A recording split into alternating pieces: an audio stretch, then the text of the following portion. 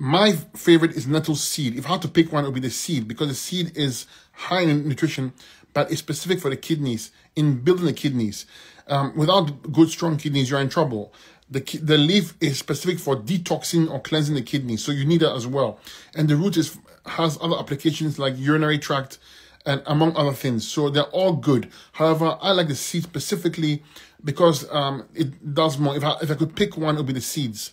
Okay, but the whole plant itself is a blessing. But the seeds are hard to find. If you don't go to my site, it's there. The right quality is there. But if you're looking for a nettle seed outside of my site, good luck to it. It's very hard to find, and you don't know what you're getting. Okay, so I advise you, if you want nettle seed to taste the power of nettle seed, go to my website. I'll tell you a quick story. Somebody wrote to me not too long ago, trying to heal her father. Father was 76 years old. He refused to change his diet, not too good. But we managed to convince him to at least try his diet, to improve it to fruits and cooked alkaline vegan and raw vegan. And we gave him nettle seed, okay, among other herbs. But this with nettle seed by itself, he started to see improvements in his numbers, okay? Now, everybody's different, don't get me wrong, but that's how powerful nettle seed is, for the kidneys at least.